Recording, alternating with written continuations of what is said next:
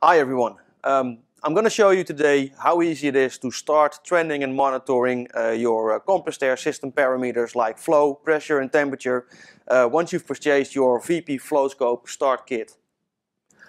So you have your first FlowScope kit. What's inside? To begin with, your 3-in-1 FlowScope, your display with the integrated data logger, your cable set to connect it to your PC or laptop.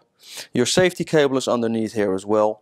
We got a power supply, we got a compression fitting to leave it in the field on your ball valve, and there's a small Torx key to mount your display on top of your flow sensor. So now you have your 3-in-1 FlowScope, you have your display with the integrated data logger.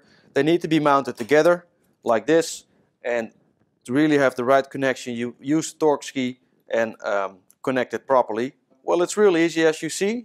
So display is connected to the flow sensor. All it needs now is power. And as you see, it's a lot different to traditional data loggers. Connect the elements together, the pieces, make sure you have power. You see that's powered up.